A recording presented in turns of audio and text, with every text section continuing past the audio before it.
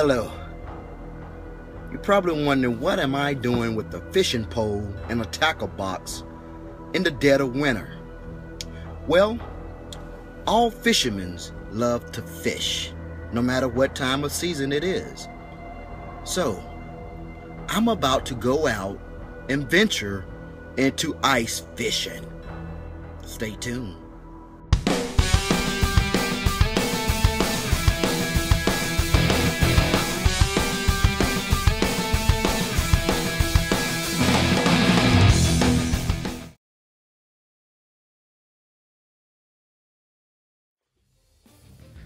Okay, finally you arrive to your fishing spot.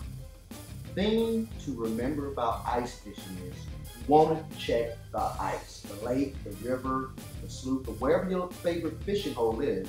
You want to check to make sure you're on solid ice. Yes.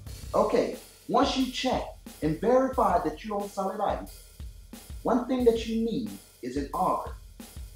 Pictured here is an auger. What it does is drills through the ice. That way you get to the water to get to the fish. Voila. Another thing you need, of course, is your tackle and your favorite lures. Fishing pole, fishing rod, whatever you fish with.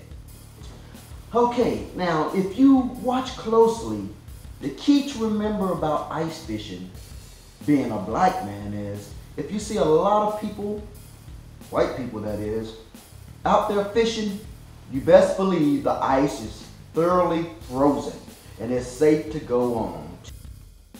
Okay, I demonstrated how the white people do ice fishing. Now I'm going to show you how black people do ice fishing. That's right.